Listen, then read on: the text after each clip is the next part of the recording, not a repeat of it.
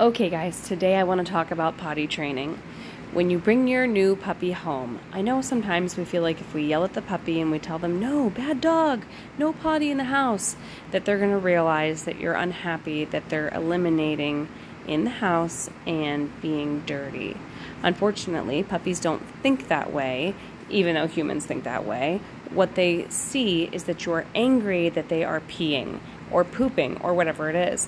They see that you are scary and angry, and then they learn that they cannot eliminate in front of you. What this causes is the puppies to go out for an hour-long walk or a long play in the yard, and you're watching them, and they don't go potty. And the reason that they don't go potty is because you have taught them that it is not safe to potty in front of you. So then you come back in from your play date, and they potty behind the sofa or at the end of a dark hallway, because what they've learned from you yelling at them is that it is not safe to potty in front of their mom and dad. So don't yell at your puppies when they potty in the house. Puppies cannot control their bladder for sometimes even up to a year.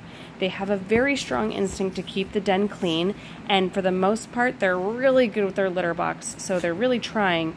And you just have to give them some time. If they have a potty accident, do yourself a favor and clean it up, and don't yell at the puppies, because that is only going to make potty training harder for you.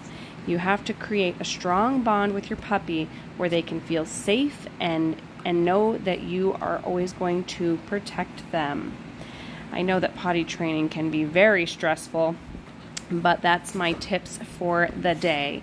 Stay calm. The puppies will be potty trained super fast, I promise.